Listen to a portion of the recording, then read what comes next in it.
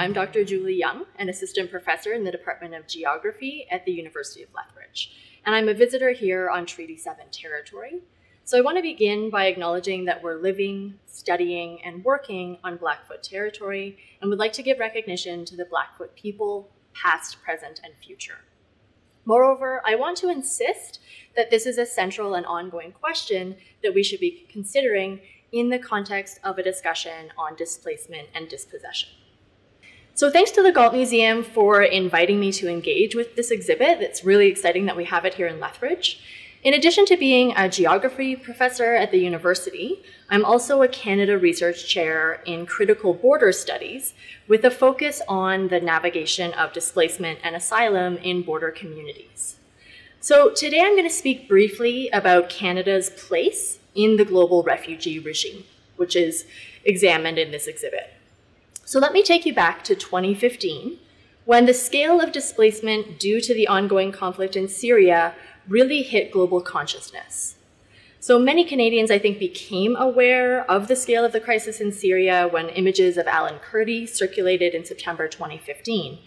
And this map that I'm showing on my slides, produced by the UN Refugee Agency in 2015, showed that at the time, more than 11.5 million people had been displaced by that conflict, including 5.6 million refugees, so people who had managed to actually flee the country, and 6.6 million people who were internally displaced, so they hadn't actually managed to leave the borders of the country.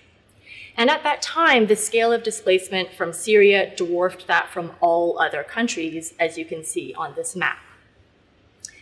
And as you'll remember, Canadians responded really generously at that time. And in a very short period, Canada, through a combination of community and government efforts, resettled 58,650 people who had fled that Syrian conflict. And Lethbridge took in more than 400 people during that time. So what do Canada's numbers look like in the global context? Here are some current details on the status of displaced people globally, as reported by the United Nations High Commissioner for Refugees, the UNHCR, which is the UN agency with responsibility for refugees and people in refugee-like situations. And this organization releases an annual report every June that collates the data globally on displacement for the previous calendar year. So according to this report, 2019 saw the highest level of displacement on record. So that is since comprehensive statistics on global forced displacement have been collected. And I should note that the figures that you see on the slide here are of people who received UNHCR assistance. So it doesn't actually capture everyone who was displaced, because as we know, not everyone would have managed to find their way to assistance. So last year, 2019, saw 79.5 million people forcibly displaced worldwide, which is the highest level ever. In 2019, there were 11 million people who were newly displaced. So you get the sense that there are some longer standing situations of displacement globally as well. And this is the 7th year in a row that the total number of refugees under the UNHCR mandate has increased, to the point that 1 out of every 97 people globally, or 1% of the global population, is currently displaced, right? Staggering numbers. Now, globally, displacement continues to be a major issue in both scale and scope, as you can tell from those numbers. And it's not just the Syrian crisis, although that is still at the top of the list in 2019 for countries of origin, as you can see on this slide. But as you see here, the displacement of Venezuelans continue to be a major concern as well in 2019. And it's not just the Mediterranean route through which people are fleeing that became so part of the public consciousness during the Syrian crisis, although more than 2,000 people died in 2018 trying to make that crossing, and almost 2,000 in 2019. So a crucial part of the global picture is that, in fact, 77% of the world's refugees are living in what are called protracted refugee situations, which means that their displacements or their situations of experiencing being a refugee have lasted for 5 years or more, and in many cases much longer than that. So pictured here is Dadaab refugee camp, which has hosted refugees primarily from Somalia and Sudan since 1991. Located in eastern Kenya, about 100 kilometers from the border with Somalia, it was originally meant to provide short-term shelter to about 90,000 people. But by 2011, so 20 years after it had come into existence, it had a population of 480,000 people, right? Like 5 times the size of Lethbridge's population. And today there are still 235,000 people registered in this refugee camp. Right? And so I think it's important to recognize this because there's an understanding that situations of displacement are temporary or short-term or only emergency kind of situations, when in fact we see from these numbers that 77% of people who are displaced globally have been displaced for more than 5 years without a solution in sight. Right? So most become protracted refugee situations. And while this exhibit focuses on Canada's role in responding to refugees, the global picture tells a broader story, right? So who actually hosts the majority of the world's refugees? You can see on this slide here the top international displacement situations by country, by host country. So that's the country where people arrive as refugees. And a really important point here to notice is that 85% of the world's displaced people are hosted in what's known as the Global South, or less economically developed countries, right? And this is a staggering figure and makes Canada's really important contributions kind of pale in comparison, right? And so the concept and the possibility of resettlement to Canada exists because of this large global disparity or unevenness in the geography of where people are actually displaced to when they're fleeing conflicts or fleeing persecution. Right? So as you see here, some countries bear a very heavy responsibility in relation to the ongoing and multiple refugee crises. So for example, Turkey and Colombia are currently the top 2 countries who are hosting displaced people. So in a sense, Canada is a bit protected by its geography, right? It's sort of harder to get here, and we're not located beside countries that have been experiencing conflicts in the same way. And so Canada has and makes use of the luxury to actually choose often who arrives inside its borders. And so the main way in which Canada contributes to the global refugee regime is through what's known as resettlement, which is one of the main it's called durable solutions that the UN Refugee Agency envisions for people who are displaced. And resettlement is part of the refugee regime, but there's actually no legal obligation for states to engage in it. And Canada has been a leader in this area for a long time, right? Especially through its private sponsorship of refugees program. But I would argue that it's not enough, because as you can see here on this slide, and this is just a snapshot of the much larger number of people who are displaced globally, but there are 1.4 million people in 2019 that the UN Refugee Agency identified as in urgent need of resettlement, but there were only 107,800 people who were actually resettled to 26 resettlement countries in that year. Right? So the need is great, and the number of settlement spaces or resettlement spaces in different countries is quite limited. Right? But even on that scale, Canada has done quite well. So in 2019, Canada resettled more than 30,000 people. But the number of people who are being resettled has gone down dramatically over the last few years, due in large part to the fact that the United States has dramatically reduced its resettlement places. So I just want to end by saying that this exhibit is quite timely. Right? Despite arriving during a global pandemic when most countries have closed their borders to non-citizens, this exhibit reminds us of Canada's long history in connection to the emergence of the global refugee regime. And while it has led on several fronts, including developing the gender guidelines and claims on the basis of sexual orientation and gender persecution, as well as through the long-standing private sponsorship of refugee program that has been studied and is now being emulated by countries around the world, the exhibit also reminds us of those times and cases where Canada's response fell a bit short, right? Including refusing admission to Jewish refugees on the St. Louis prior to the Second World War, and the more recent implementation of the Safe Third Country Agreement that has twice been ruled by the courts to contravene the Constitution, and which makes it much harder to make your way to Canada and make a refugee claim. But I think the exhibit also encourages us to think about the role that the country could play in continuing to uphold its international legal obligations and providing an example to other countries that would insist on the right to asylum and the importance of mobility in a globalized world. Thank you. So this discussion complements our current exhibition, Refuge Canada, which was created and circulated by the Canadian Museum of Immigration at Pier 21 and sponsored by TD Bank. Today we're talking about the importance of examining local histories and geographies to understanding Canada's broader experiences with refuge.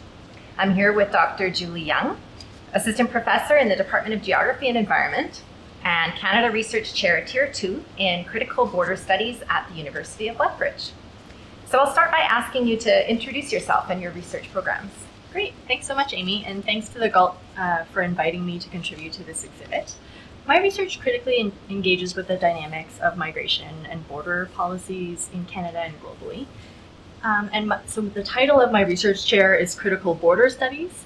Some people ask what that means. It's not only the most important borders, it's this idea that borders are more than just lines on the ground, that they are actually dynamic and in process, right? That they don't only demarcate the distinctions between different nation states, but they are more complex than that, right? So borders are understood as a set of practices, and bordering is an ongoing process that's carried out by a range of actors through different spaces and relationships. And so as a geographer, I'm really interested in examining those different conceptualizations of borders, the different spaces in which they play out, and the different actors or different people involved in them.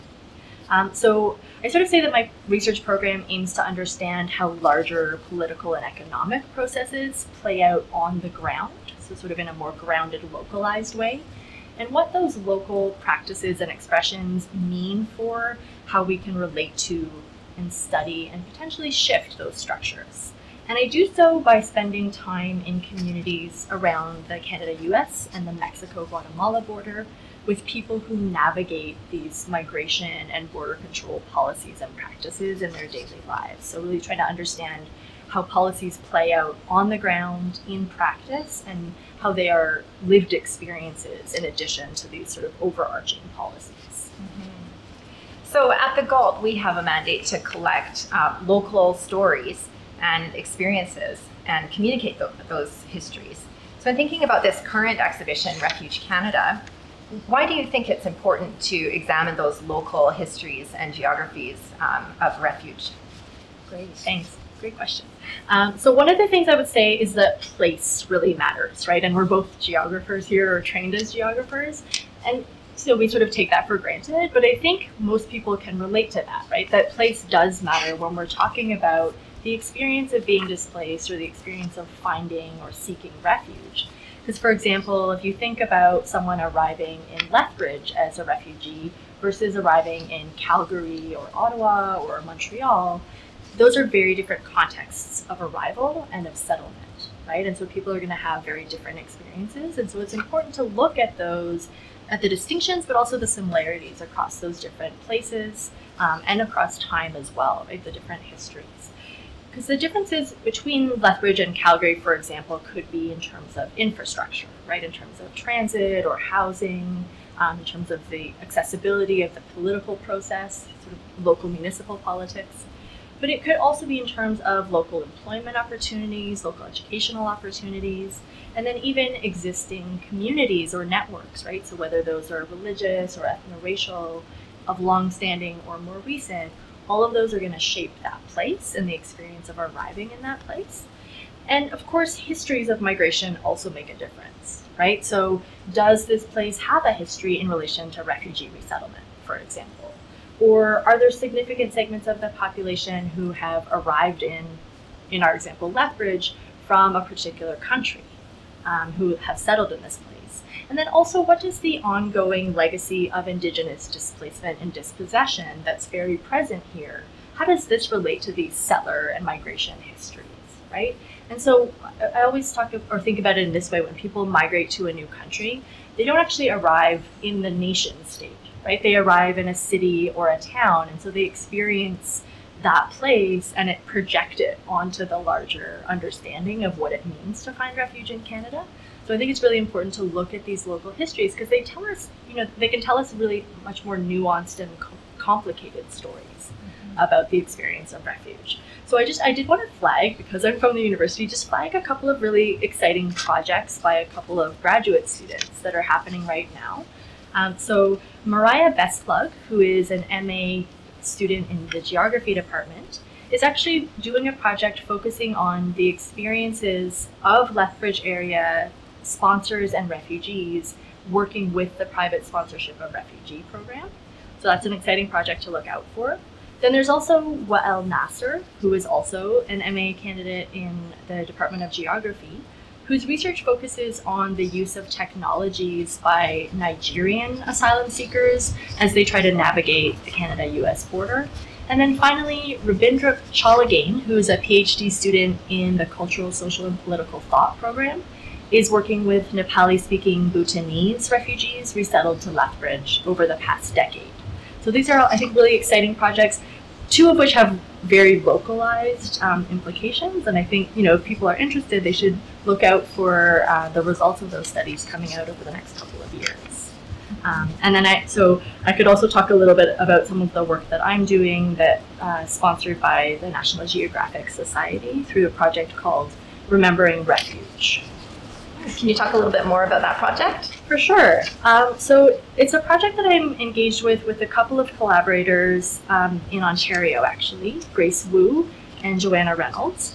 And as I mentioned, it's funded by the National Geographic Society through their Documenting Human Migrations project, which is a really exciting project. We weren't sure if they were looking for the kinds of stories that we were telling, but we were interested in developing a multimedia, we're calling it a counter archive, so a different kind of archive capturing different stories of the Canada-US border, told through the stories of people originally from El Salvador, Guatemala, and Haiti, who between the 1980s and 2018 have experienced crossing the Canada-US border, right? And so really we're trying to offer a different version of the history of that border that then is told through official archives, right? And official policymaker stories. Because we're really interested in deepening understandings about how the histories of displacement and the construction of the Canada-US border are intertwined in the Americas.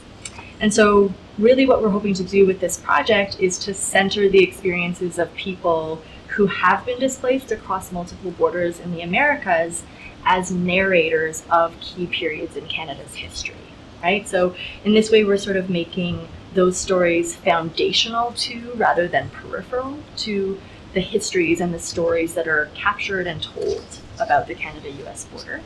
And so we're in the midst of developing this, what will be an online open access resource with educational materials for secondary and post-secondary educators, and we're hoping to launch that project sometime later this fall. Wow. Well, that sounds wonderful. So, and I think it's very relevant, again, to the content that's explored in this exhibition. So I hope a lot of people continue to follow your research and take the opportunity to come and see Refuge Canada while it's here in Lethbridge. So thank you again, Dr. Young, for joining us today. Thank you so much. Thanks for the opportunity.